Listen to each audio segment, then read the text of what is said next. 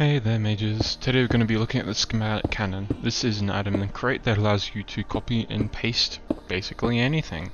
Maybe not actual sorcery altars, but basically anything. This is really useful to make stuff in creative and then transfer it straight into survival. This can be real useful for particular projects that you're doing that might require flying, or you want to make the item list real specific. Simply take a schematic and quill and copy whatever you want. This will save a copy of that file to your computer.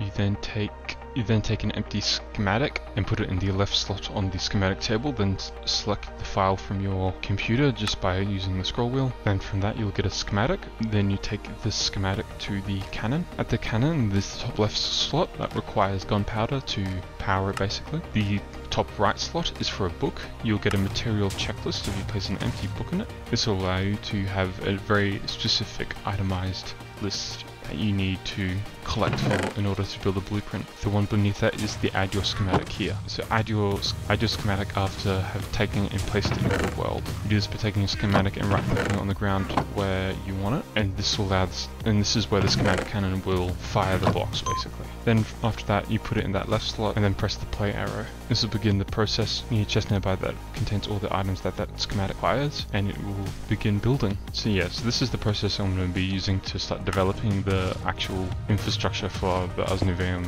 Academy that I'll eventually put in the server. Eventually. I'm getting pretty excited about it. This is going to allow me to start saving really complex setups. It's put a smile on my face, so safe.